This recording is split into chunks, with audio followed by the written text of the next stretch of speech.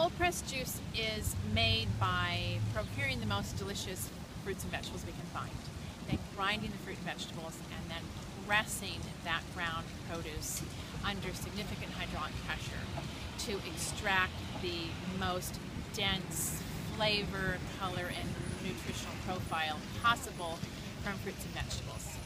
In the process of cold pressing, we don't introduce any heat or air to the juice that we're making, so the nutrients are preserved, there are enzymes that are not damaged in the process, and in addition the juice is really stable and accessible in terms of its nutritional profile for multiple days.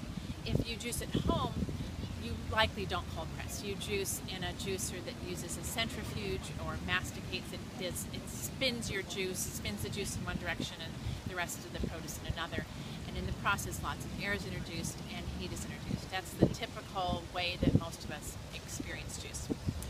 In that situation, you need to consume the juice immediately to receive the maximum nutritional benefits.